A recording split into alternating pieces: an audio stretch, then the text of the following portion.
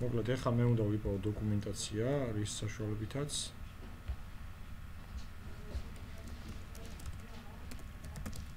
Google login. ნახოთ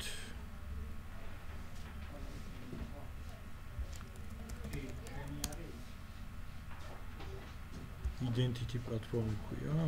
უხარი ალექსი. კი, მივწერე. ხო და ის მარტო ვიდეო ჩაწერეთ რა. მაგაშვები უკვე. Google sign in. და აქ გადავიდეთ web-ზე, add Google sign in to your web app. With only a few lines of code. Your client ID. Functional sign Google user or profile name. Okay. Your client ID სჭირდებათ? Profile email.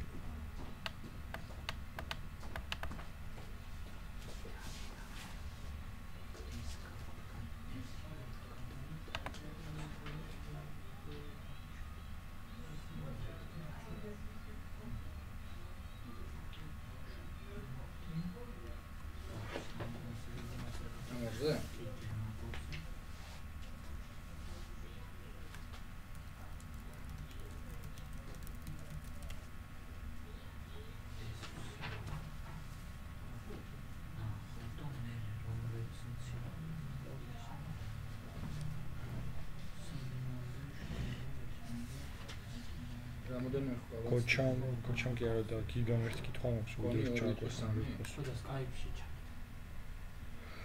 ვერ ვეკავდი წერანით შეავდა.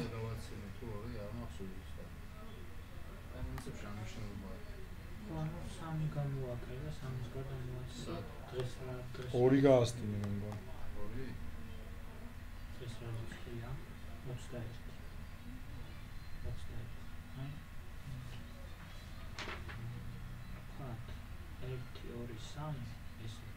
კაი მოკლედ ჩემ გიხოს ნახავ მე და სიმართლე გითხრა არ ვიცი მაგრამ შეიძლება დავგულოთ და ისევ ნახოთ ანუ WAMP-ს ვიყენებდი და PHP-ისთვის ტელეფონში კომპიუტერს ანუ რეალურად web-გვერდს აშიარებდა იმ ლოკალურ ქსელში ანუ და ეხლა შენ როგორც ცადე local host-ი და მე IP-ის მისამართი აგიკრიფა არქნა ეს არის დასაგუგლი ვერ გეტყვი იმიტომ რომ ზუსტად გამომიყენებია რეალურად არის მაგის საშუალება და უეჭველი არსებობს რაიმე შემოვლითი გზა მაგისთვის გიგა მეც დავგუგლავ მე თუ გინდა შენს დაგუგლე და ვიპოვით მოკლედ რამეს აუცილებლად იარსებებს კი ოღონდ ესე პირდაპირ სიმართლე გითხრა არ მგონია უკვე პრინციპში შენც წადე და ნახე რომ ეგრე არ გამოდის კაი მოკლედ ანუ შემოვედი developers.google.com-ზე და პირველი გვერდზე ეწერა რომ რა ძალიან მარტივად შეიძლება ამის ინტეგრირება. დიდი ალბათობით ისევ ისეთი გზა გვექნება გასავლელი, ანუ რაღაცა API-ის გაკეთება მოგვიწევს და შემდეგ ამ API-ის საშუალებით მოგცემენ კოდს, რომელიც უნდა ჩავაინტეგრიროთ ჩვენთან და იმ კოდის საშუალებით გავატარებთ მოხმარების ავტორიზაციას Google-ის იმეილით და პაროლით. და ეხლა გადავედი თვითონ იმაზე, დოკუმენტაციაზე და ცოტა ისე ზერელეთ წავიკითხავ, create a client ID which you need to call the sign in API.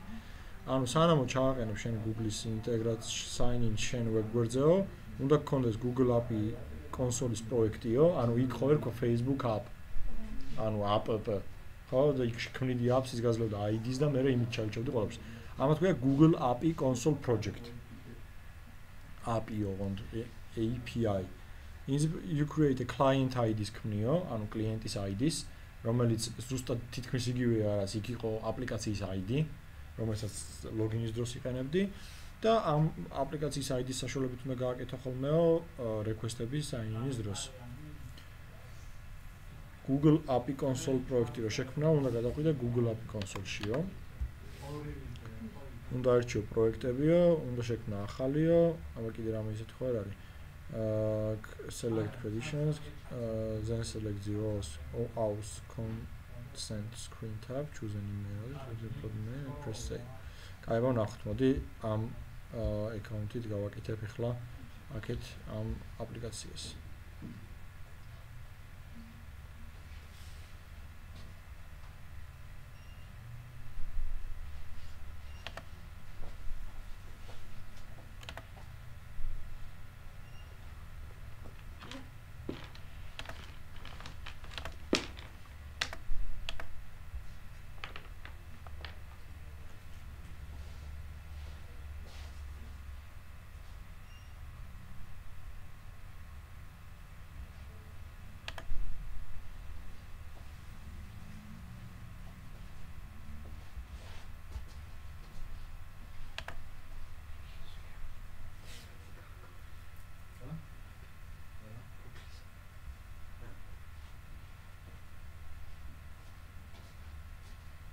Აქ projects. Project უნდა შევქმნა, ხო? ხო, create a new project. აქ დავარქვათ web page login. Create.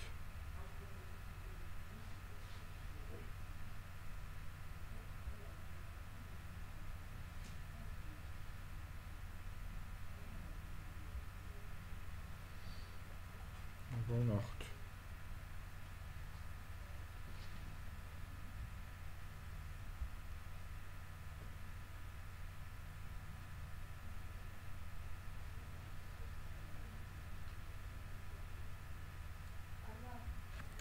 მე მგონი აქ უნდა აურჩიოთ OAuth. It's ხო, in the sidebar under APIs and services, სავარაუდოდ აქეთ APIs and services, აქ უნდა აურჩიოთ OAuth, select credentials.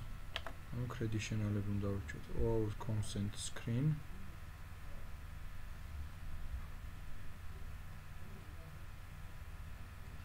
მერე იმეილი. The product name უნდა ჩავწერო აქ. Product name to shown to users. Will be shown to users whenever you request access in their private data using your client ID. For all applications registered in the project, you must provide an email address to product name for all work. Კარჩა ეს იქნებაო პროდუქტის სახელიო, რეალურად შენი აპლიკაციის სახელი იქნება. რაც გამოუჩნდებათ, როცა მოითხოვ წდომას მათ პირად პროფილზე. იგივე აპლიკაციის სახელი, ამას დავარქვათ login for our web page. Home page URL.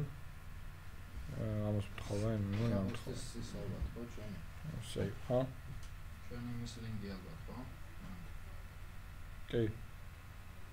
მაგრამ არ მოუთხოვე ჯერ. Create credentials-ში create credentials ჩამუშალეთო და აქ აირჩიეთო OAuth client ID. Request user consent to so your app can access the user's data. ეგ უნდა რეალურად ჩვენ.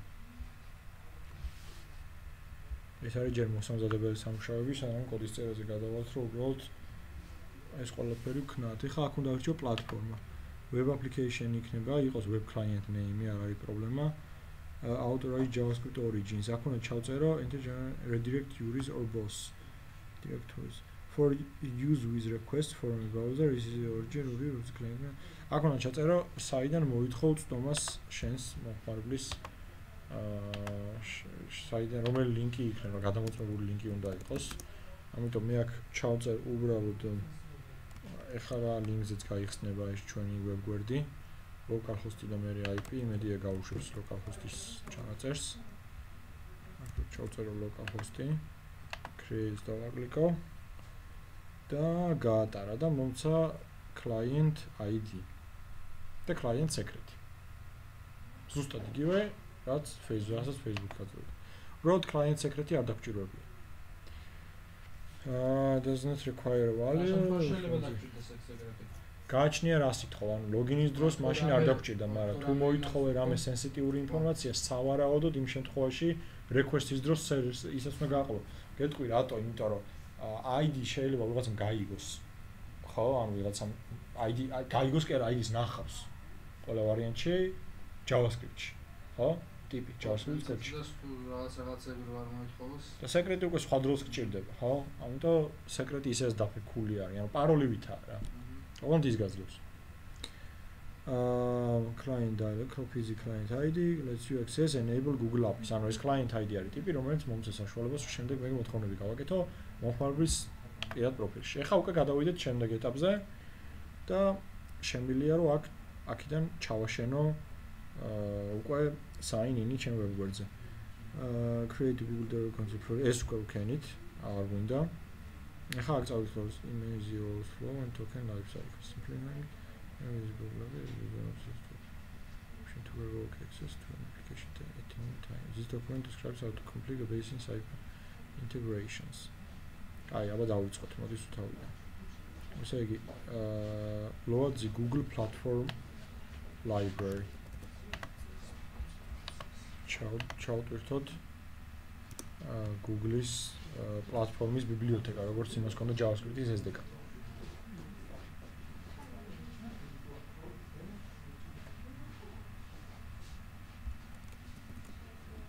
აი, APIs google.com/gl platform.gs. apps client ID უნდა მივუთითო meta tag-ში, როგორც აღმოჩნდა.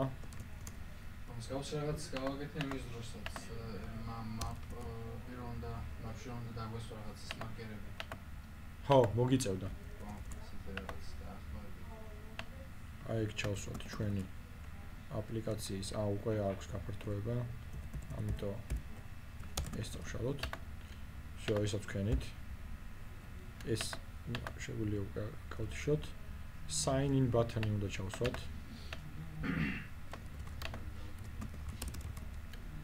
რაც გთხოვეს. და ეხლა უნდა გქონდეს საშუალება წამოვიღო profile information. ამისთვის არსებობს მეთოდი on sign in. ოღონდ ეს უნდა ჩავსვა script-ში, რა თქმა უნდა. function on sign in Google user va profile და მოაქვს get basic profile მეთოდი, რომელიც დიდი ალბათობით მოდის იქიდან API-დან. Do not send to your backend. Use an ID token instead. Profile ID არ გაგზავნო backend-ში. Null of if the email scope is not present. The sign out a user. ესაც მოდი გავაკეთოთ.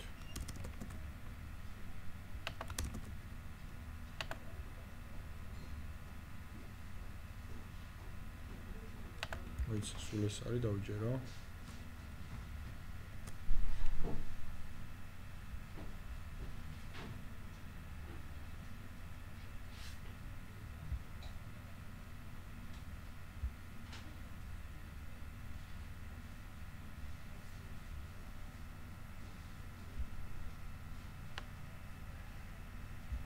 signed in წერია, ხო? აი, მას გამოვიტანოთ ახლა ინფორმაციები და მივხვდებით შესულია თუ არა. შესულია, კი. კაი. ამან, კონსოლში დაბეჭდა ეს ყველაფერი. მაგე? გამოვტირგობია. აი. image URL-ი მოაქვს. სურათიც. email-ი, name-ი და ID. ID არის მომხმარებლის ID. მაგრამ აქ როგორც წერია, არ გაგზავნო პირდაპირ ეს მომხმარებლის ID-ო. Do not send to your backend. Use an ID token instead. ID token. ID token-ი რა არის? ამას გავიგებთ იქიდან. ეხლა აქ რა ხდება? ანუ მაქვს ღილა კი, რომლის ჰა? ანუ რაღაცა დოკუმენტაციაში უწერიათ ის რა. მოკლედ სანამ მიხვალ და დოკუმენტაციას წაიკითხავ, მანამდე ეს გაფრთხილებს ამას რომ დააკოპიებ, რომ ეს არ შეინახო. სავარაუდოდ იმიტომ რომ შეიძლება შეიცვალოს მომხმარებლის ID გააჩნია იმას და გეუბნება რომ ესო, ანუ სანამ იქამდე მიხვალ, აქამდე გაფრთხილებს. მე რაღაც პრობლემები და ეხა ადგები და დასერჩავ ID token-ი რა არის და მიხვდები. კაი, მოდი ეხლა ჩვენ ვქნათ ესეთი რაღაც. ვნახოთ რა არის ეგ. Get profile information. კაი, მოდი შემდეგ ეტაპზე გადავიდეთ, ეს მარტივი იყო ძალიან. After you signed in a user with Google using the default scope, you can access the user's Google ID, name, profile URL and email address. პრინციპში ეს ყველაფერი მაქვს. Get basic profile მეთოდი აძლევს ამ ყველაფერს. given name, family name, image URL, email ეს გვაქვს. If you want to only sign in the user and do not need to get tells you can disable retrieving based information request on the profile scope. ანუ შეგიძლია რომ scope-ი აქვე მისცეო. Fetch basic profile false. Also get ID. აი ესეც გავიაროთ. With a backend authenticate with a backend server, რა ინახე? Send the ID token to your server. ID token რა არის ნახე? After a user signs in, get the user's ID token. ID token თუ სხვა რაღაც ყოფილა. წეღარაც ეწერა. Then send the ID token to your server with an HTTPS post request. Verify the integration of the ID token. Is properly signed by Google. Use Google's public key available to verify the token signatures. The value of ID in the ID token is equal to one of reference ID. Check is necessary to prevent ID tokens issued to malicious app being used. ეს გასაგებია. ეს არის უკვე ამ ყველაფრის Java-ს ვერსია. To validate an ID token in Java, use the Google ID token verifier object. მერე ნახე ეს რომ მიიღებს ID tokens back-ში, იმამ და მოახდინოს ამის ვერიფიკაცია. რამდენად სწორი არის და აქვთ რამდენიმე ტიპის ის რა ქვია. შესამოწმებელი ხო. Calling the take token info endpoint. Κაზლევს აი ამ verify name, picture, given name, family name, okay. კაი. აბა ეს ვცადოთ ID token-ის აღება.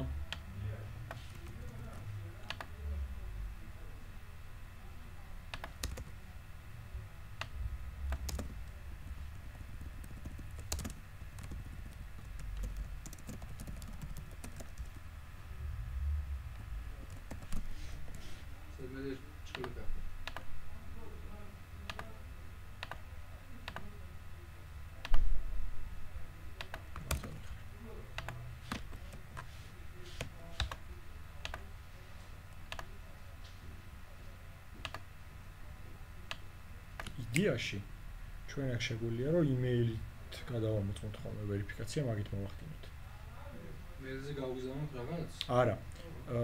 მეორე ტიპი რო ტიპი რო დალოგინდება, განა Facebook ID-ით ვამოწმებდით ხოლმე. ესეთი ტიპი უკვე დალოგინებული მყავდა თუ არა. ეხლა შემიძლია იმეილითაც გადავამოწმო. ნუ ჩვენ იმაში არის თუ არა ბაზაში? კი. აი ეს არის ID token-ი, არა? მეილიც ხარ მეორდება. მეილიც ხარ მეორდება. მოდი, აბა რა ვქნათ, იცი? ის ხო გვაქვს უკვე Facebook-ის ლოგინი და Facebook-ის რეგისტრაცია. იმას მივამატოთ ეს.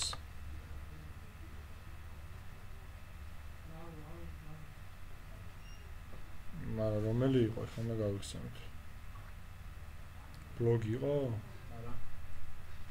რაღაც სახელი რო არის ხო ასეთი არა. რამდენი პროექტი გაქვს? ძალიან თან არ გადამიყენებია Windows-ში რამდენი ხანია. და ყოველ ჯერზე ახლა პროექტი? არა? ეს ხო არა. Insert user მე მგონი ესა.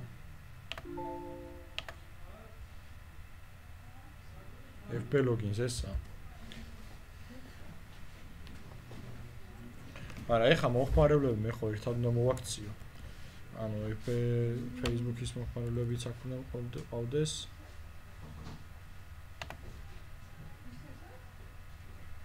ეს დალოგინებულია უკვე. Index. გავუწევ აკეთებ. გავუწევ ღილაკის გამოვაჩენ ახლა.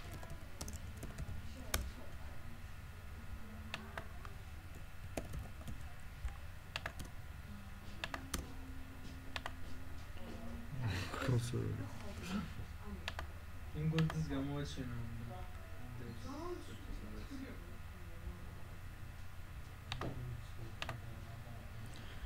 X ადეწერა თუ ისე connected-ია და refresh-ე connected, вообще logout-ი სად აქვს?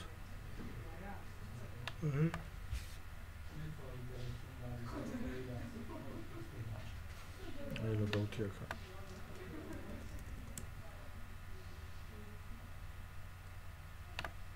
Success-ზე აღარ გადავარე დირექტ.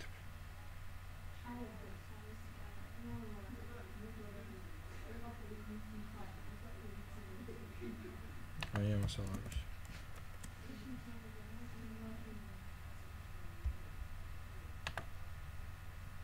So. Login, logout. Am logout-ს აქ წავშლი. და success-ზე გავაჩი. აი success-ზე გავაჩი, მაშინ მე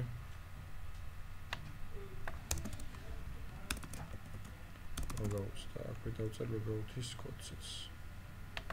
Index logout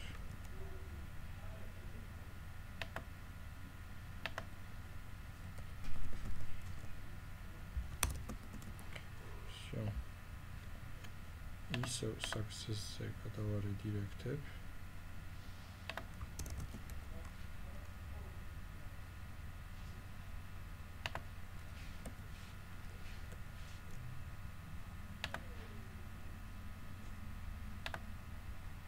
ინდექსზე ხო წავშალე ლოგაუთი.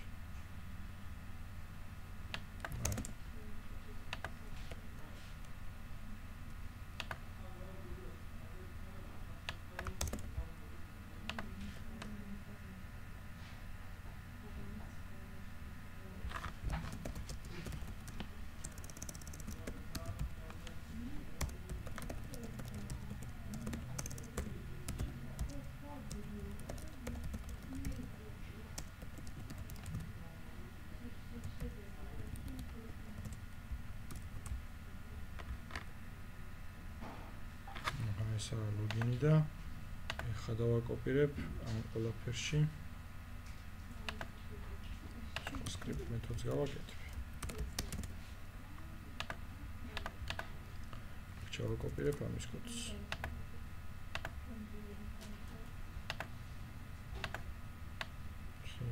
script იქნება ცალკე.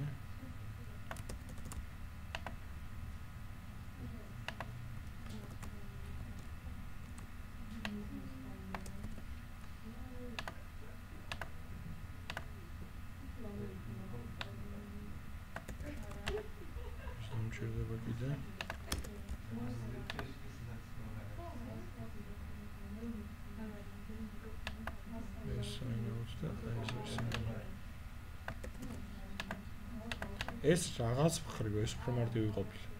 რაღაც მხრივ ყველანაირად. უცებ მოვაგეთ და უცებ.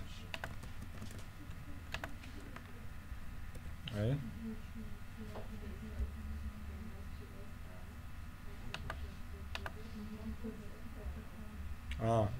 იქ ხო სხვა ის მქონდა მითითებული პორტით. მაგანა მომიგდო ხა ერორი. და Twitter-იც გავარჩიოთ. მე რომელი Twitter-ზე ის პოპულარული რომელია? არც ერთი.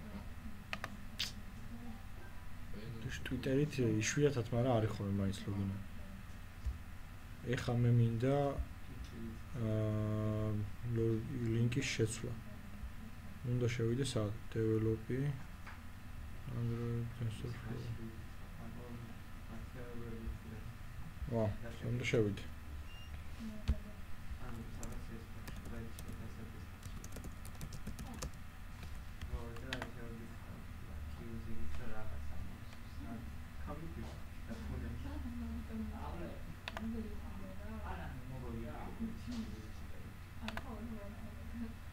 Hi.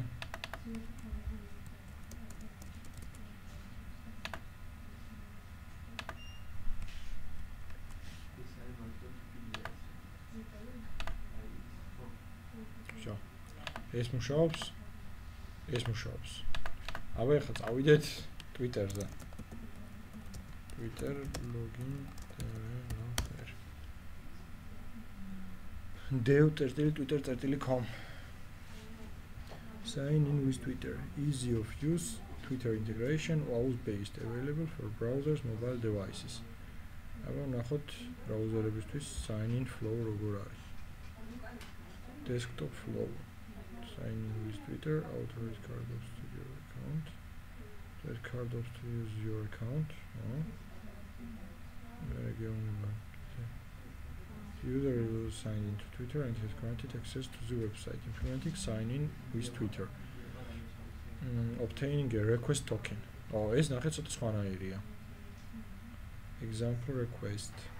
Example response. Redirecting the user. მე უნდა გადავარედირექტო. Example here to redirect.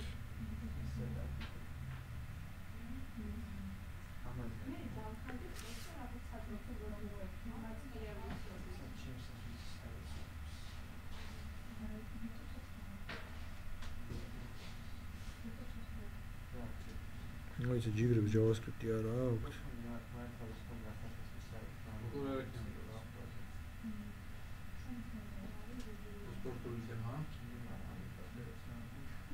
კი.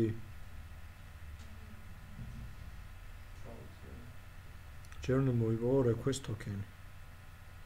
Sign your application must obtain a request token by sending a signed message to post. The only unique parameter in the request is the host callback, which must be a URL encoded version of the URL you wish your user to be redirected to when they complete step 2. It's added by the host token and get it to example fetch request token, parse request token, and secret. Active example Twitter generates request token and gazlis ukan. I JavaScript app. Oh.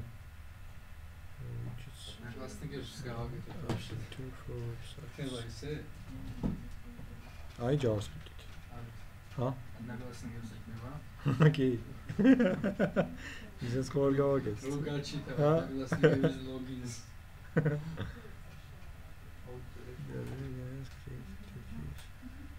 To widget JavaScript events. Apps mocklet generate make Twitter for set up Twitter for websites. For best friends relay includes the widget JavaScript. Log in with Twitter.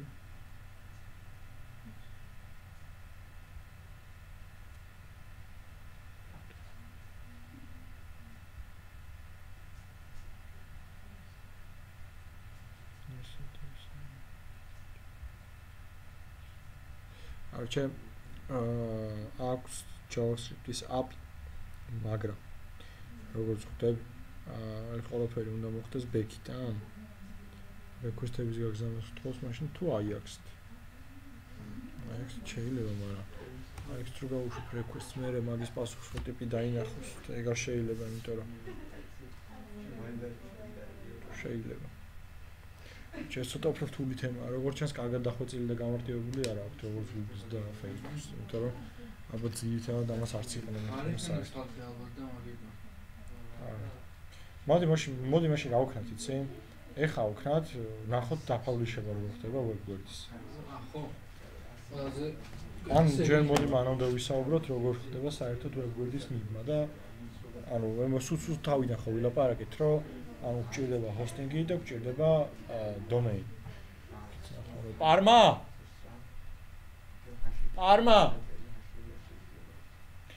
ანუ გჭირდება domain-ი და გჭირდება hosting-ი. დავუძახო პარმას. მოიცა მოდის მე.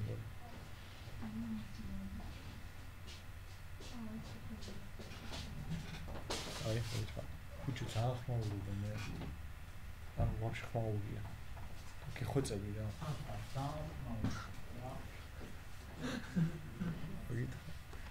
ეგარე. ხო, მოკლედ, გვაქვს domain და გვაქვს hosting. hosting-ი დევს სადღაც servers. servers აქვს რა თქმა უნდა IP, მაგრამ აუდროულად servers რო ქირავ, ან hosting-ს რო ყიდულობ, ან hosting-ს რო ქირავ, აღარ მნიშვნელობას არ გაძლევენ იმ hosting-ის DNS მონაცემებს. NS მონაცემებს, NS-ებს უფრო სწორად. NS-ი იშიფრება როგორც name server. Netherlands პულვეგენი არა. NS DNS-ია, domain name server-ი არის. Domain name system-ი ყოფილი. და NS-ი არის name server. მოკლედ, name server-ები არის რა იმ DNS servers, რაც დევს სადღაც სიტყვაზე Google-ის DNS server-ი ვავიღოთ, რომელიც domain-ის სახელს უსაბამებს server-ის IP-ს ესე პირდაპირ აიბზე კი არ შეყავს, იმიტომ იმ აიბზე შეიძლება ბევრი საიტები იდოს, ხო? ამიტომ იმ აიბზე ყველა საიტს ექნება თავისი DNS-ი, ყველა კონკრეტულ საიტს ექნება თავისი DNS-ი და ამ შემთხვევაში NS-ებს გაძლევენ როგორი სტილისას, იცი? აი ხა გაჩვენებ. აი მაგალითად რო ავიღოთ registration G. სადაც შეგვიძლია ვიყიდოთ G დომეინები, ქართული დომეინები. აი ეს თქო geolab-ის დომეინი რო ვნახო, ხა სადდევს. geolab-ზე შემიძლია ავირჩიო geolab.g, იმიტომ რომ აქ ანაყიდი და აქ შემიძლია ვნახო ვის ეკუთვნის ეს დომეინი და ამ დომეინის name domain server-ები. ანუ NS-ები რა. ეხლა ნახე host.europe.d არის საიტი, რომელიც აქ ყიდის ამ სერვერებს და აქ ამ სერვერებს. ნახე ამ ესენი გადამკვიდრებლები გამოდიან თუ რა თემაა? არა, აქ host.europe-ზე დევს სერვერი, მაგრამ თვითონ დომეინი არის ამათთან აკეთე. აჰა. დომეინი არის სახელი. და აქ მოკლედ შეგიძლია ნახო რომელიმე დომეინი თუ გაინტერესებს არის თუ არა თავისუფალი და თუ თავისუფალი არა, იმას გეუბნება ვის აქვს დაკავებული. რომ შეგიძლია სწორზე დაუკავშირდე და მოკიდვა შეთავაზო და ასე შემდეგ.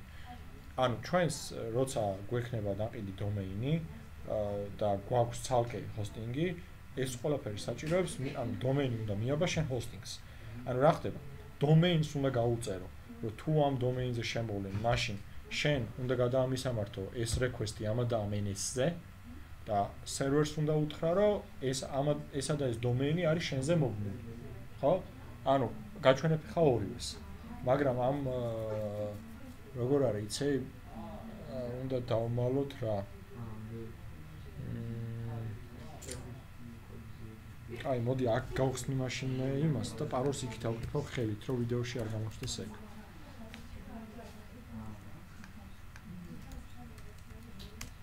რომ გაჩვენო სერვერის admin პანელი. იქიდან როგორ ემატება კონკრეტული ფოლდერი და იმის გამართვა მე როგორ ხდება. რომ ეს ყველაფერი ვნახოთ. ოღონდ ამ ყველაფერს რა თქმა უნდა მე განვიხილავ იმის შემთხვევაში, როცა შენ გაქვს სერვერი და იმ კონკრეტულ შემთხვევაში ეს სერვერი გაქვს ნაყიდი host.europe-ს. მაგრამ ძირითადად ყველა სერვერის ადმინისტრატორის პანელი არის ძირითადად ერთნაირი, არ გვხვდება განსხვავდება რა. ანუ ერთგან მაინც თუ გაქვს ნამუშევარი, მარტივად მიხვდები აბსოლუტურად ყველგან. ეხლა მოდი გავხსნათ ხო, აი ისე ავიღე უკვე. მოდი იქამდე სანამ მივალთ, ეს მაქვს აქ გახსნილი, ეს ჯერჯერობით არ დაგჭირდება, ვისაუბროთ ისევ ამას. ანუ ესე იგი, დომეინი იყიდე, ჰოსტინგი იყიდე და ეხლა გინდა რომ დომეინი მიაბა ჰოსტინგს. პირველ რიგში, ჰოსტინგის პროვაიდერი შენ გაძლევს NS სერვერებს, ძირითადად ეს NS სერვერი არის ორი, ანუ ერთი ძირითადი და მეორე ზოგადი. ამ შემთხვევაში მაგალითად, აი აქ აბა შენი აზრით ძირითადი რომელი იქნება და ზოგადი რომელი იქნება?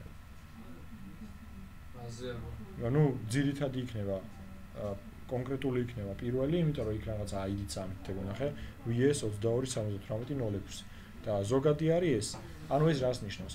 host.europe-ზე დადებულ ყველა host.europe-ზე არსებულ ყველა სერვერს ზოგად NS-ში აქვს ეს NS2.hans.host.europe.d და კონკრეტულში უკვე ხო, აქვს ყველას განსხვავებული. მაგალითად, ჩვენი სერვერის ID არის ეს, ამიტომ ID ურევია იმ NS-ში. სხვა სერვერს აი მაგალითად, საბაც ამავე იმაზე დევს, რა ქვია, ამავე სერვერზე დევს.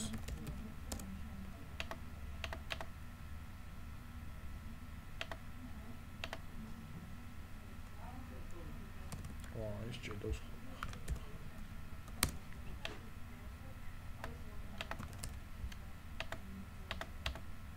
აი ნახე. ანუ ამასაც აქვს NS2 ხასტები. ოღონდ აი ეს არის განსხვავებული. მაგრამ ქართულებს ხოლმე ხანდახან კი არა და აი ნახე მაგალითად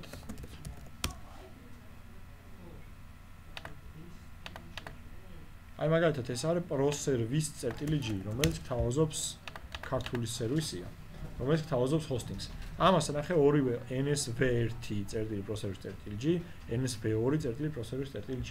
სავარაუდოდ იმიტომ რომ ერთ სერვერზე უდევთ ყველა საიტი, ხო? და არ აქვს ძალიან ბევრი საიტი, რომ ანუ ცალკე NS-ი რომ ისცენ სხვას. მე უკვე ამ NS-ზე რომ შევა request-ი, ხო? მე უკვე ეძებს დომენის სახელით.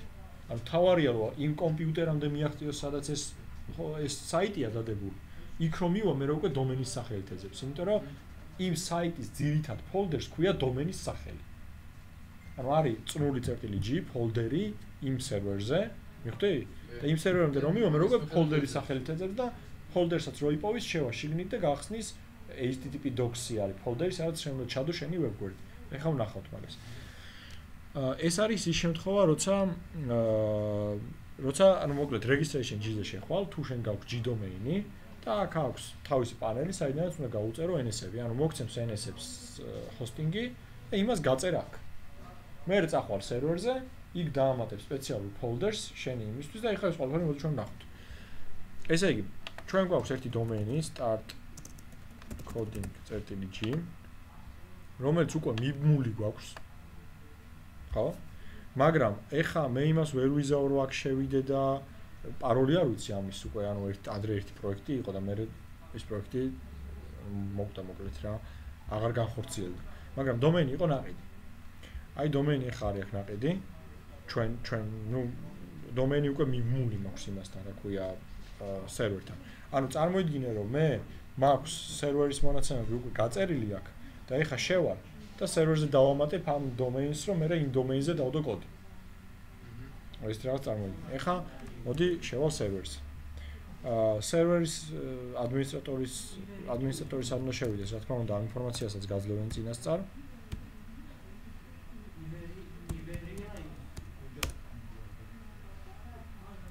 ამის პაროლია ეხლა იმხელა. რა ვიცი. უნდა დავაკოპირებ. არ დავაკოპირებ, ისე შევა.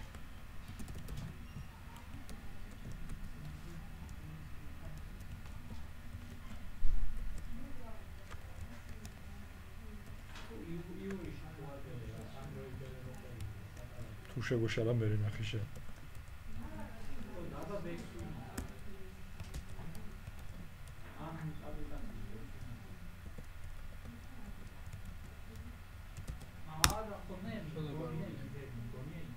მედი არ შეგუშალა.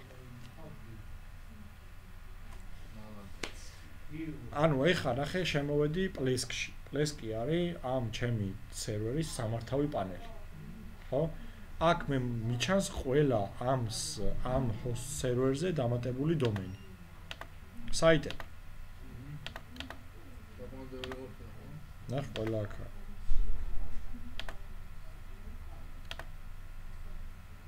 ეს შეიძლება წაშალო. კი. ყველაფერს გაკეთება შეგიძლია. ჰა? აი, ნახე 12 ჩვენი ატვირთულია, უცხოსი არაფერი არ არის. შო. ესე იგი, ეხლა მე აქ მჭირდება ამის წაშლა. სადა start coding-ის წაშლა, რომ მე ხელი დავამატო ყველაფერი და ვნახოთ ეს ყველაფერი. აქ ვეთქვი remove websites.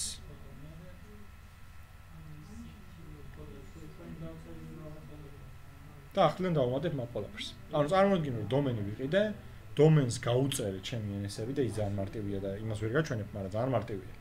ანუ registration G-ზე ადმინისტრატორის პანელში რო შეხვალ, ეს ხომ მოგცემს NS-ებს. აი გაჩვენებ. ხო, მოკლედ ეს NS-ებს გაძლევს, როცა ყიდულობ ამის hosting-ს. როცა ამ სერვერს ყიდულობ, მაშინ გაძლევს NS-ებს იმერზე გიგზავნის. აქედან შეგიძლია ნახო, რო ზუსტად ეხა არ ვიცი სადა. და აქედან add domain-ით დაამატებ ახალ domains, რომლისთვისაც სპეციალურად გამოყავს folders იმ servers. Domains დავარქვათ start coding.g. აქ უთხრათ რომ გააკეთოს ახალი სივრცე ამ domain-ისთვის.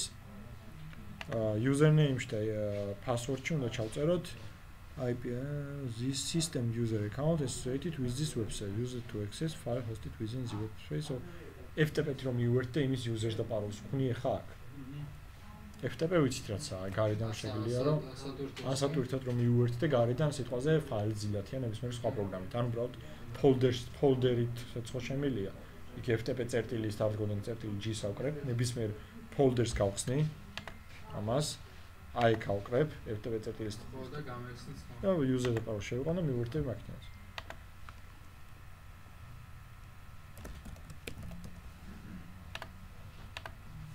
იყოს ეს. Generates დავუწევი თვითონ მიგენერებს. ჰა? შემთხვევით აგენერირებს რაღაც. თვითონ აგენერებს, ახლა show უნდა მექნება დამეკოპირებინა, მაგრამ ეს user-ი ხო ამჭირდება. რაიო?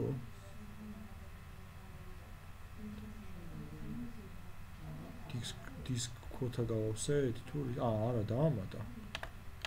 მაგრამ არაფერი არ მიაბა. მე ხო უნდა მეთქვა რაღაცა ხო არ გამოვტოვენ და web hosting. საბა წავშალოთ და ახლა მივაბად.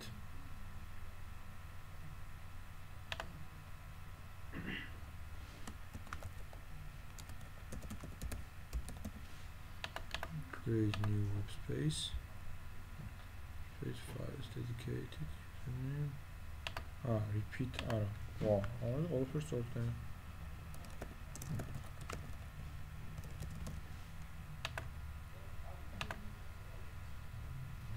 რომელიმე არსებობს ხო არ გინდა რომ მიაბა web space-ი.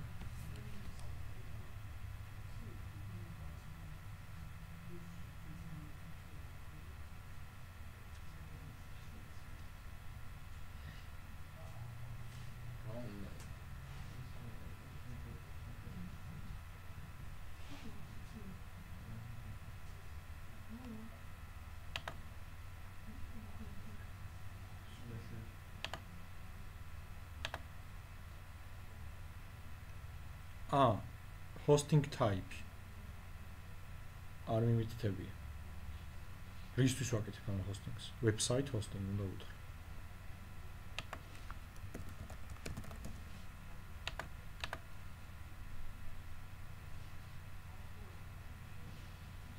იმიტომ რომ შეიძლება რა ვქნა, იცი? დავამატო დომეინი იმისთვის კი არა, რომ იმ დომეინის კოდი აქვე დავდო. დავამატო დომეინი, აი სიტყვაზე საიტს ხო აქვს ორი დომეინი. startcoding.g, startcoding.com სიტყვას და ორივეს უნდა შეყავდეს ერთ საიტს.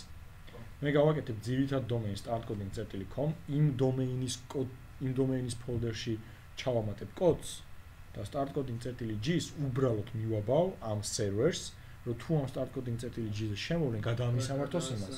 და ამ დროს ვებსაიტისთვის ფოლდერი ამას აღარ სჭირდება უკვე. პროსტა ამ სისტემაში ვამატებ ახალ დომეინს, მაგრამ იმას თავის ფოლდერი არ უნდა, იმიტომ რომ იმ ფოლდერში კოდის დადებას არ ვაპირებ. აი დავიმატა startcoding.g. ეხლა ნახე რა უნდა გავაკეთო. ანუ ამას აქვს DNS setting-ები. აი აქ. ანუ მოკლედ ამ საიტს აქვს თავისი DNS-ები. ხო? რომ რა შემთხვევებში უნდა შემოიყვანოს დიდმა DNS სერვერმა ამ საიტს. ამიტომ მე აქ მომიწევს რომ დავამატო შემდეგი რაღაც. აქ მომიწევს დავამატო ახალი ჩანაწერი და ახალ ჩანაწერის, ანუ აქ ნახე DNS-ები არის რამდენიმე ტიპის. არის CNAME, არის MX-ი, არის text-ი, არის SRR-ი და ასე შემდეგ. მაგალითად text DNS ხმარობენ ხოლმე ხშირად email სისტემები. როცა სიტყვაზე გინდა რომ შენი email-ები დაახოსტო სამე სერვერზე, სიტყვაზე რომ გააკეთო ზვიადი @ჭანტურია.g სიტყვაზე. ხო, ჭანტურია.g ზვიადი ჭანტურია.g-ს ხო უნდა მიაბა, სიტყვაზე ჩიტუსი გინდა რომ Google-დან შეხვიდე ხოლმე აქ ამ mail-ზე. ხო? ის შენი mail server-ი ხო უნდა დადო Google-ზე. Google გაძრევს რაღაც იმეებს, რა ქვია, NS record-ებს, on სხვა text ტიპის სიტყვაზე, ან MX ტიპის და ისინი უნდა მიუწვდო შენ სისტემაში. რომ Google-მა ნამდვილად აღიქვას, რომ ეს დომეინი გეკუთვნის შენ. ან კიდე როგორ არის ხოლმე იცი, სიტყვაზე როცა რეგისტრირდები რაიმე mail server-ზე, mail-ის სერვისებს რო გაძლევენ სიტყვაზე, შეიძლება mail-ების გაგზავნა უფასოდ. იქით ხოვენ იმ დომეინის ვერიფიკაციას, რომლიდანაც აპირებ რომ გააგზავნო, იმიტომ რომ სიტყვაზე არ მიუვიდეთ magti.com-დან, რომ შენ ვარ ითავლით. იქაც იგივე სისტემა არის, გაძლევენ text records, ან SRR records და ის უნდა მიუთითო შენთან, შენ სისტემაში, რომ დარწმუნდნენ, რომ ნამდვილად შენ გეკუთვნის ეს დომეინი, იმიტომ რომ თუ ამ setting-ებამდე მოხვედი, ესე იგი დომეინი ნამდვილად შენია. ეხლა ჩვენ გამოვიყენებთ CNAMEs. და domain name-ში, ანუ ხო არის startcoding.g. აქ უნდა მიუთითოთ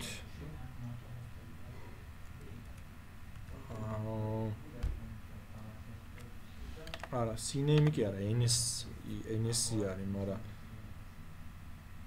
ეს აღარ მახსოვს როგორ ეთითება.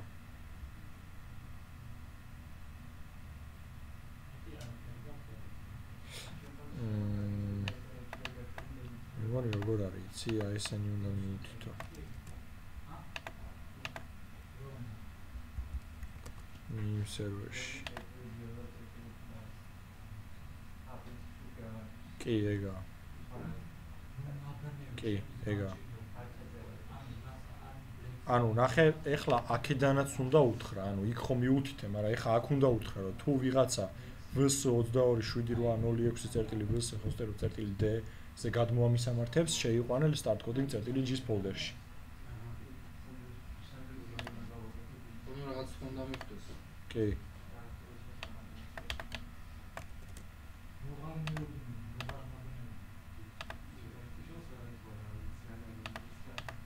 ესე.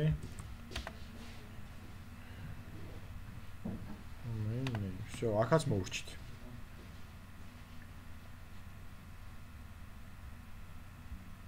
დავარეფრეშოთ, დავწმუნდეთ, რომ ნამდვილად ორივე დაიმახსოვრა, ამას აპდეიტი სჭირდება.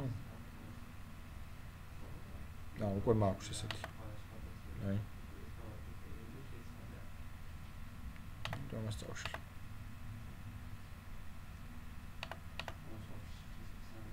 всё. აი, ესაც მაქვს, ესაც მაქვს. ეხლა start coding.g ვავკრიფო, წესით უნდა შეიყვანოს default page. მოკლედ იმ მე რო წერან დომენი დავამატე ამ პლესკში start coding.g გააკეთა სპეციალური ფოლდერი, რომელსაც დაარქვა start coding.g და იქ გააკეთა ფოლდერი, სადაც ჩააგდო default webguard-ი. აი ხა აბა ჩვენ იმას შევაგდეთ. შევიდეთ და ვნახოთ. და მე ჩვენ იმას შევაგდებ და უნდა შეიცვალოს. ეხლა შევედი, ანუ ის ლინკი სადაც აღარ ვიყავ იყოს სამართავი პანელი. ანუ ყველაფრის. ხო? და ეხლა შევედი თვითონ სერვერზე. ახლა სერვერზე ხარ? ეხლა სერვერზე ვარ. იმ სამართავი პანელი, რომელიც სერვერსაც მართავს, იმ სერვერზე ვარ. ეხლა შევალ C-დისკზე, ძირითადად აქ გდია ხოლმე, შემდეგ არის inetpub-ი, vhost-ი და აქ არის ჩამონათვალი იმ საიტებისა, რომელიც ამ სერვერზეა დამატებული. ერთ-ერთი არის start coding.g. აქ არის http docs-ი. და http docs-ში აგდია სწორედ ის საიტი. ანუ ეს ყველაფერი ეს საიტია, ხო? კი, აი ეს არის ხა იმ საიტის კოდი. ამას დაშლ და არაფერი არ იქნება. ანუ სიტყვაზე ხა აქ რომ მე შევცვალო და აქ გამოვაჩინო რაიმე სხვა, მაგალითად title-ში რომ გამოვაჩინო ჩვენი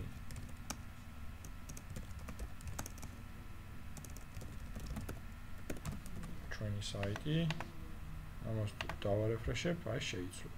ანუ იმ ადგილზე ვარ ზუსტად რა. ეხლა მოდი მივუყვეთ და ნახოთ როგორ შეიძლება ჩვენი საიტის ჩაშენება, ოღონდ რა ვქნათ, იცი?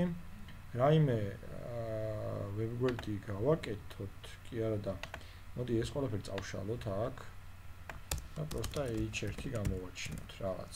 ბავშვი ჩვენ ის უწავიღოთ. ლინკის შეცვლა მომიწევს. არა, იმაზე გაუგნები. ბლოგები? იმას ბაზა აქვს ლოკალზე. ის ბაზას მაშინ back ფაილი უნდა დავდო იქ.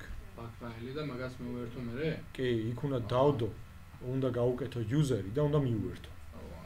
ეგ პროსტა ძალიან ჰა? სულარკული თემა ყოფილა. არა, ერთხელ გიწევს ეგ, რომ ის ბაზა იქ დადო. უკვე გაკეთებულია და მაგიტო. აქ მაქვს უკვე გაკეთებული. ანუ ეგაც მარტივია, მაგრამ უბრალოდ ბევრჯერ მაშინ უნდა დავაპაუზო ეს და დაპაუზების დროს გაითიშებ, იმიტომ რომ პაროლის საკრეფა მომიწევს ბაზის. პირველი ეს თუ გააკეთე, ის უკვე პრობლემა აღარ არის. back file-ის restore-ი ხო იცი როგორ ხდება? იგივე, ანუ აქედან back file უნდა გააკეთო, ეს უნდა დააკოპირო სერვერზე, იქ restore უნდა გავაკეთო, всё. ახლიდან უნდა მივუერთო, მე რა უკვე იქაურ ბაზას. ამიტომ ეხლა ნახე, მოდი ეს ვქნათ ჩვენ. აი ეს დავაფაბლიშოთ. ანუ საიტი ხო უნდა დაფაბლიშოთ, ეს პირდაპირ ხო არ შვება.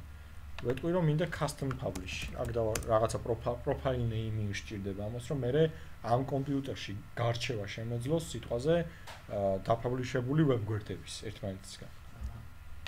აქ ვეტყვი რომ მინდა file system-ი, რომ უბრალოდ ფოლდერებად გავამიყაროს, არ მინდა რომ პირდაპირ იქ სერვერზე წაიღოს და დაყაროს, მინდა რომ ფოლდერებად დამილაგოს სისტემაში. აქ ვეტყვი სად დააფაბლიშოს ეს. ვეტყვი რომ დააფაბლიშოს desktop-ზე, გააკეთოს ფოლდერი pub და იქ დააფაბლიშოს ეს. შემდეგ setting-ებში ვეტყვის რომ ვეთქვი რომ release გაუკეთოს, ანუ რეალურად მარტო debug კი არ გაუკეთოს, ანუ debug-იც გაუკეთოს და პახვდო ფოლდერები ჩამიყაროს კიდევაც დაფაბლიშებული იმ ფოლდერში. და preview-ში რომ მეტი არაფერია, დავაკლიკავ publish-ს. აი ხა აქ დაიწყებს publish და ძალიან მალე მორჩება, იმიტომ რომ საიტი საერთოდ არაფერი არ არის, ერთი კონტროლი და ერთი იმიჯია. შევალე ხა აქ და ვნახავ ამ publish-ში ჩემი მიერ დაფაბლიშებულ საიტს. ეხლა ამას დავაკოპირებ. წამოვალ აქ. ამ ყველაფერს წავშლი. და ჩავაკოპირებ აქ.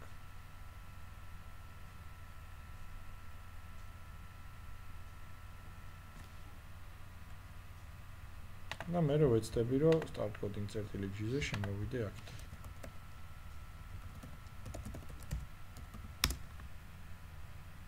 ხო, მოკლედ ესეთი შემთხვევები არის ხოლმე. ეხლა მე მგონი ხვდები ეს რა შემთხვევაა. ეს არის ის შემთხვევა, როდესაც ES-ში ესე ჯერ ნახავე გარშ თუ არა. ანუ როგორ არის იცი, პროცესორი, ანუ იქით ეს ხო არის ES ხო ვიცით რაცა. ეს არის ვებ სერვერი ამ ყველაფრის ხო, რომელიც მართავს პროექტებს, რომელიც არის ASP-ზე გაკეთებული. ეს ვებ სერვერი ყველა საიტს უკეთებს pools, application pools, ანუ ესა პროცესივით, რომელიც მართავს შენ იმას რა ქვია, მართავს შენ საიტს. ამან აქ გაუკეთა ეხა თავისი პული, ამ startcoding.g-ს, აი აქ შემიძლია ვნახო. მაგრამ default-ად რატომღაც .NET-ის ვერსიას უთითებს 2 და 0-ს. რეალურად უნდა იყოს 4.0, ამიტომ შევალ და აქ შევცვლი, ვეთქვი რომ 4.0 ვერსიაზე ამუშავოს ეს პული და არა 2.0-ზე. 2.0 და 2.0 რატო ახსნის? 2.0-ს იმიტომ ახსნის, რომ საიტი არის 4.5 ვერსიაზე frameworks და 2.0 არის ძალიან ძველი ვერსია და ვერ ამუშავებს. მაგრამ ამის შესვლამაც არ უშველა. აქ მე მაინც მაქვს შეცდომა. startcoding.g. ხო, სწორად შევცვალე. აქ მე მაინც მაქვს შეცდომა. ამიტომ მომიწევს რომ მოდი ნახე რა ვქნათ, როცა შენ ამავე ვებსაიტს გაუშვებ იმ სერვერიდან, რომელზეც ეს არის დահოსტილი, შეცდომის უფრო დეტალურ ახსნას გეუბნება. ეს ხდება ხოლმე ზვიად, ხშირად 403.14. ეხლა უნდა ვიპოვო ამ პრობლემის გადაჭრის გზა. ანუ default setting-ები, რომელიც web config-შია მითითებული, ხშირად არ ედგება ხოლმე იმ სერვერის მოთხოვნებს. ამიტომ გიწევს რაღაცები ცვალო ხოლმე. ეხლა ჩვენ ვიცით უკვე error-ის კოდი და შეგვიძლია ამ error-ის კოდით ვიპოვოთ პრობლემის გადაჭრა.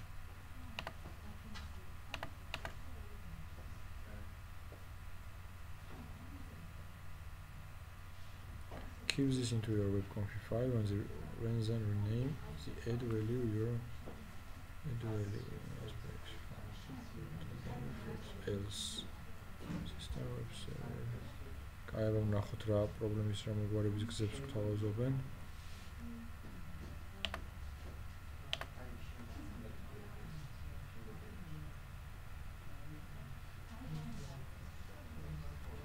ხო, აქ იგივე თქვეს. Right click the node and say manager application pools in the list, right click it and select advanced settings. Make sure this doesn't apply if you're running an older site that actually should have. I came across oh, იგივე ქნა, მაგრამ რატომღაც მაინც არ იმუშავა. აქ ნახდათ ბლოგალის გვაქვს, ვებიც გვაქვს. აბა ეხა ვიცოდოთ. პრობლემა აქვს ნამდვილად. That function, კაი, ეს ხო გადავიყვანოთ, კიდე რამე ხო არ არის აქ ES-ში ერთი ნახოთ. დავწუნდეთ რომელად.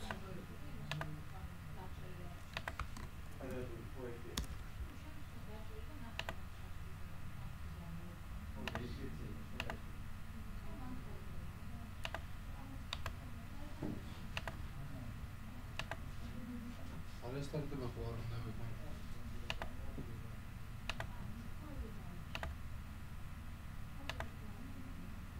თუნდაც მუშაობს. ნამდვილად. startcoding.g. ესე პოულობთ ხოლმე მე პრობლემის იმას და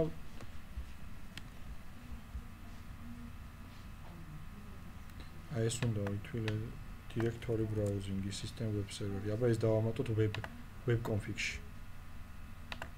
ანუ web config-ში ჩავამატოთ system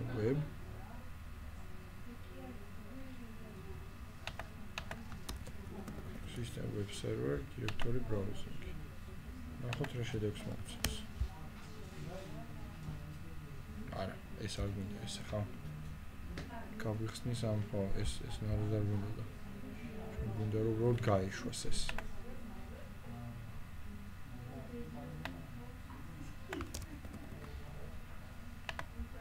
აი, მოკლედ ეგ არის პრობლემის მოგვარება. Edge website by right clicking enter any name as then go to features view the menu.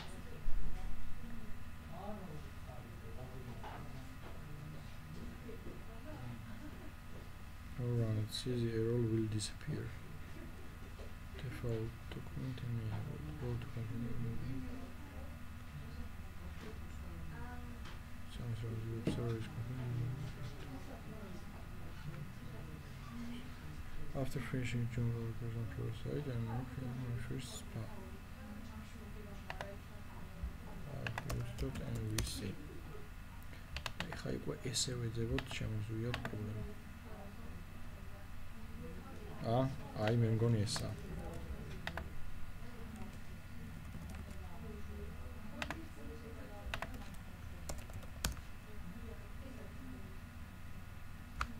ეს უკვე კაი. როგორ გაია? ანუ რა. ხა ამასაც ჩავსვავ და ნახავ უკვე რა ერორია.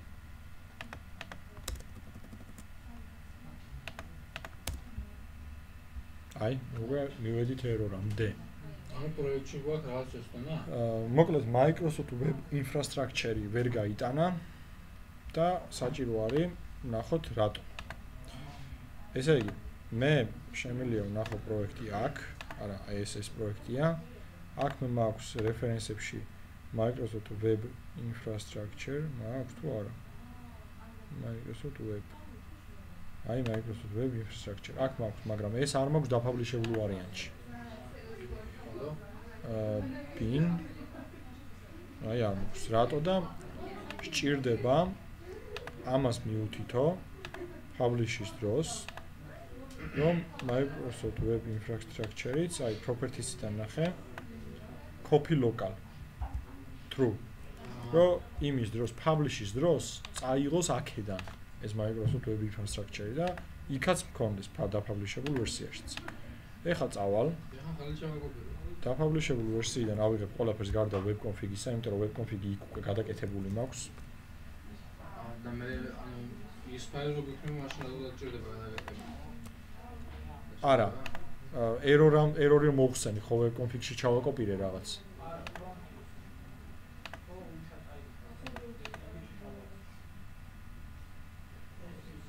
всё. ეხლა შემოзвიოთ დიდი ალბათობით უნდა გაეშვას.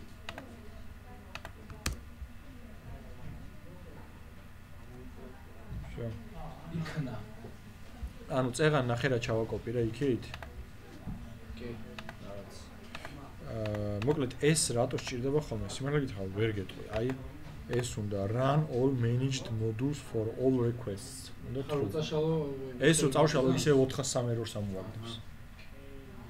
ანუ 403 მოხსნა და 403 მოხსნა და მე აჩვენებს ხოლმე რაღაცა pages რომელზეც გეუბნება რომ ანუ მოკლედ ეს იმითვისა რომ მომხმარებელს არ უჩვენებს კონკრეტული რა ერორი ხდება ეგ რო არ უთხრას რა და იქაც მე არის ესეთი რაღაც იმ page-ს რო გიჩვენებს შენ თუ web config-ში ჩააკოპირე ეს კოდი customers mode off ხო უკვე გეუბნება ერორი რაც მოხდა და მაგას ნახავ და მაგის მიხედვით მე გამოასწორებ და ეგა ანუ მოკლედ მაგამდე თუ მიხვედი უკვე კაია რა ანუ ის 403 ერორი თურმე ამით იხსნება ეს შეგიძლია დააკოპირო და პროსტა ყველა შენ არსებული web გვერდზე სანამ დააფაბლიშებ ჩააკოპირო ხოლმე web-ში და ეგ პრობლემას მოიხსნება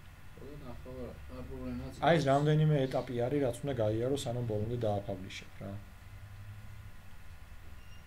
თორე საჩალოში თემა ყოფილა ეს ხო პირველად გიწევს პროსტა როცა აი ცავიდან რო არ ვიცოდე ეს ყველაფერი ღამე გავათენეთ და ვერ უშვებდით იმ რაღაცას ვაფაბლიშებდით დებდით და მოკლედ ძალიან რთული იყო მაგრამ Google-ი გეხმარება მაგ ყველაფერს, შენ მაგის პრობლემა არ აქვს. არა რა. ნორჩი? ნუ კი. გათიშები. არა, ჯერ არა. ეხლა რაც შეეხება იმას, რა ქვია, სიტყვაზე, როცა გინდა რომ სერვერიც დადო იქ. ანუ შენ რეალურად SQL-ში მაგის შესაძლებლობა გააქვს, რომ ერთმანეთისგან გამოყო იუზერები. ანუ შენ შეგიძლია გააკეთო იუზერი, შენ მოკლედ ჩვენ სერვერზე რა ვიღოთ, სიტყვაზე აქ გვაქვს მონაცემთა ბაზა. ხო, აი ეს მონაცემთა ბაზა, რომელზეც დევს ძალიან ბევრი ცალკეული კონკრეტული მონაცემთა ბაზები კონკრეტული პროექტებისთვის. შენ აქ გაქვს საშუალება ის security-ში რომ გადახვიდე და login-ში. აქედან შენ შეგიძლია დამოტო იუზერი, რომელსაც სტოლმა იქნება ერთ კონკრეტულ მონაცემთა ბაზაზე, სხვებზე არა. იმიტომ რომ შენ შეიძლება აქ ეხა, შეიძლება კი არა, აქ ეხა ესეა. ყველა პროექტისთვის არის ცალკე იუზერი შექმნილი და ის იუზერები არის მიცემული იმ კონკრეტული პროექტის დეველოპერისთვის. რომ იმას წვდომა არ ქონდეს სხვა მონაცემთა ბაზაზე და იქ არ არისო რამ. ხო? შენ ეხა ესე იგი რა მოგიწევს? სიტყვაზე შენთან ლოკალურ მონაცემთა ბაზაში, რომელიც მდებარეობს სადღაც, არ აქვს მნიშვნელობა სად.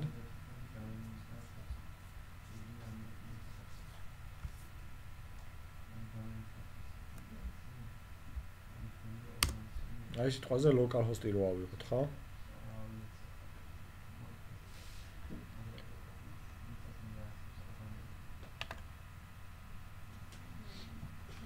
მაგალითად, რომელთანაც მუშაობდით, აი tech blog-ი რო ავიღოთ. მარჯვენა ღილაკს დავაკლიკავ და ვეტყვი ეს მე მგონი საერთოდ არ გავკეთებია, მაგრამ ეხლა ვქნათ.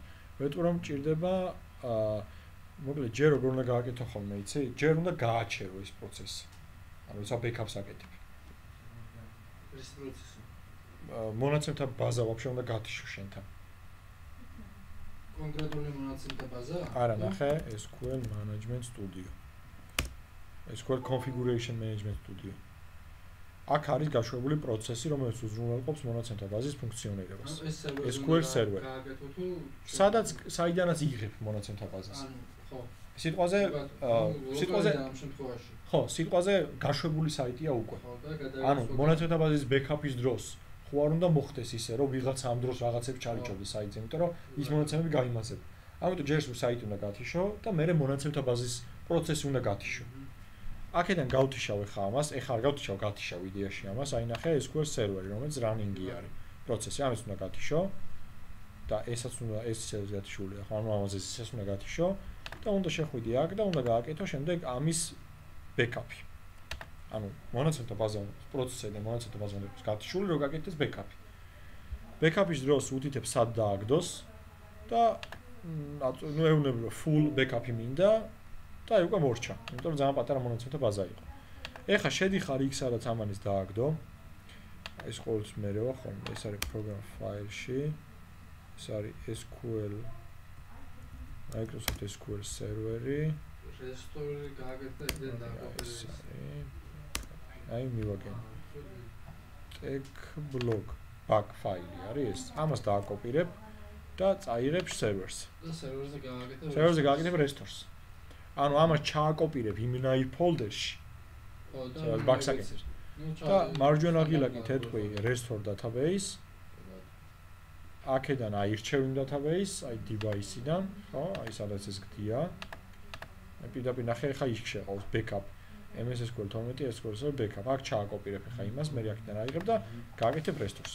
შემდეგ ეტაპი რა არის? გაუკეთებ users, რომლის საშუალებითაც დაუკავშირებ იმ მონაცემთა ბაზას და მე ნახე რა ხდება შენთან საიტზე, რომელზეც აქამდე ლოკალური მონაცემთა ბაზა გქონდა მიბმული. ეხლა უკვე უნდა მიავა სერვერზე არსებული მონაცემთა ბაზა. ხო? კი. შემდეგ იმ საიტს ახლიდან დააპაბლიშებ და დააპაბლიშებულ ფაილებს დადებ სერვერზე. ეხლა საიტის სერვერზეა და ისაც სერვერზეა. და ეს ყველაფერი თუ ხდება Azure-ის საშუალებით, აი ადრე რო გითხარით publish-ი ძალიან მარტივია მეთქი. ეგ უკვე ძალიან ამარტივებს მუშაობას. აი publish-ის დროს აქამდე ხო ვირჩევდი customs. Azure website-ი რო აირჩიო, აქ უნდა დალოგინდე შენი Azure-ის web-გვერდით, Azure-ის email-ით, Azure-ის parol-ით. ხო, აი მომთხოვა კიდევაც და მერე შენ აქ შეგიძლია აირჩიო უკვე არსებული web-გვერდების hosting-ი ან ახალი hosting-ი გააკეთო. და მოკლედ ნახე, ერთხელ ხო იზავ ამ ყველაფერს. მე publish-ი დააკლიკავ, აქ ეს ყველაფერი აღარ გექნება, აქ გექნება პირდაპირ ღილაკი publish. ერთხელ დააკლიკავ და თვითონ წაიღებს და ყველაფერს შეცვლის და დადებს ავტომატურად, არაფერს კოპირება არ მოგიწევს და ამოშობა წამებში. მოკლედ აჟურზე თუ გაქვს ყველაფერი არის ძალიან მარტივი და ძალიან კარგი. просто ძვირი. ეხლა წეღამ მკითხა გიგამ ესეთი რაღაც, რომ მოკლედო WAMP-ი მქონდაო მეო PHP შემთხვევაშიო, ეს იგივეა როგორც ES ჩვენ შემთხვევაში და იქ ის აკეთებდა ლოკალურ ჰოსტინგს, იქ დებდა საიტს და უშვებდა PHP შემთხვევაში. და WAMP-ის მალვა. და WAMP-ის დროს რა შვებოდიო, იციო? საიტს რო უშვებდიო, იქ ხო local host-ის ნაირ რაღაცას აკეთებს და აძლევს თავის პორტს და მე შემეძლო რომ იმ ქსელში არსებული ტელეფონიდან შესულიყავი იმ საიტზეო. აი სიტუაციაზე local host-ი აქ რო გაუშვა, შენც რო დაждდე ჯეოლაბის სერვერზე, იმიტომ რომ შიდა იპებს ხო ხედავ და რო გაუშვა ეს. აი ესე პირდაპირ აქ ეგრე არ ხდება, მაგრამ არის საშუალება რომ შენი საიტი ლოკალურად დაჰოსტო შენს ანუ ES Express-ი კი არ გახსნას ES-ი ჩვეულებრივი და local host რაღაც IP-ზე დადო შენი საიტი და ნებისმიერ დროს შენი კომპიუტერი რო გახსნა დაკრიფო local host რაღაცა შეიყვანოს იმ საიტს. ტელეფონიდანაც დატესტავდი მე მაგას. მაგრამ დაგუგლა უნდა ეხლა ეს ზუსტად აღარ მახსოვს ეს როგორ ხდება და ამიტომ ვერ გაჩვენებ, მაგრამ გამიკეთებია ეგ. და просто დაგუგლა უნდა. აი წეღა რო დამისვა ეკითხავ თქვი კიდევაც ეგეთი რაღაც არ მახსოვდა, მაგრამ მე გამახსენდა responsive sites ვაწყობდი და მაინტერესებდა მობილურში როგორ იყო და ყოველ დერზე ანუ სერვერზე დადებით დავიღალე, აქვე დავხოსტე და აქედანვე მე მობილურიდან ხსნიდიხო. გაკეთებული გვაქვს ეგეთი რაღაც და პრობლემას არ წარმოადგენს რეალურად.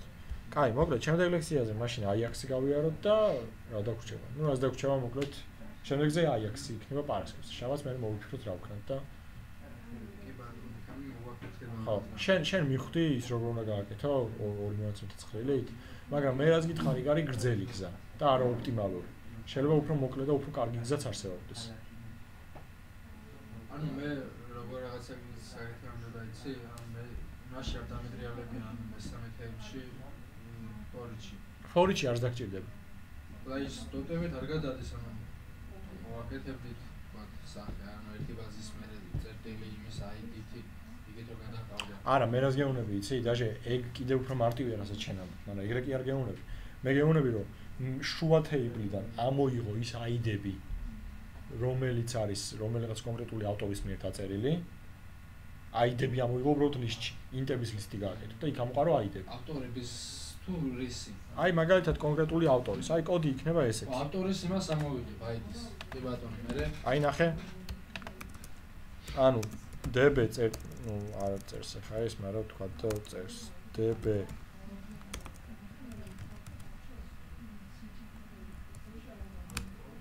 DB წერტილი.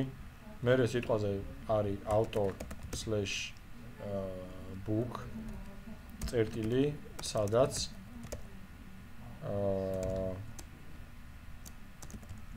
სიტყვაზე არ ვავლობთ. წერტილი author ID უდრის 1-ს. აიღო აქედან დაასელექტო. ნუ კიდეა უნდა ვიხმარო. დაასელექტო წერტილი book ID-ები ლისტად. მიხვდი? ყველა ანუ იმის იმას მომცემს. ანუ ეს ამ ავტორის ID, ვისთანაც არის კავშირში, ყველა იმ book-ის ID-ს მოგცემს. book-ის ID და book-ის ID-ს. და მე ანუ ეს ახლა არის რთული კი არა და არაოპტიმალური გზა არის. შესაძლოა რომ პირდაპირ კავშირიც იყოს. просто დაფიქრება სჭირდება და მოძებნა სჭირდება რა request-ით უნდა გააკეთო. ანუ ამ ID-ების მიხედვით ავიღებ. მე ფორიჩით გადავული და იქიდან ამოვყრი იმ ობიექტებს და გავუშვებ ბაზაში. view-ში. მაგრამ ეს სწორი გზა არ არის მოკლედ. კი არა და კარგი გზა არ არის. სწორი კი არის, მაგრამ კარგი არ არის რა. ანუ შენ მიხვდი რასაც ამბობ. როცა ორი თეიბლი გაქვს, ერთი თეიბლი გაქვს და მეორე, ამ თეიბლიდან შეგიძლია აქეთ გადახვიდე წერტილებით. ეგ მაგის პრობლემა არ არის. ამ შემთხვევაშიც შეიძლება ეგეთი გზა იყოს. არის კონი. იქნება კი. რაღაც მახსოვს რომ ანუ წინა პროექტში ვაკეთებდი მსგავს რაღაცა გამიგეთები მასე მახსოვს. მაგრამ ეს რაღაცა გამომხდა. რატო არ გამოდის მაგრამ. რომ შეიძლება მაშინ ყველაფერი გავიწყდება. კაი, მოკლედ პარასკევს გავდივართ AJAX. აჰა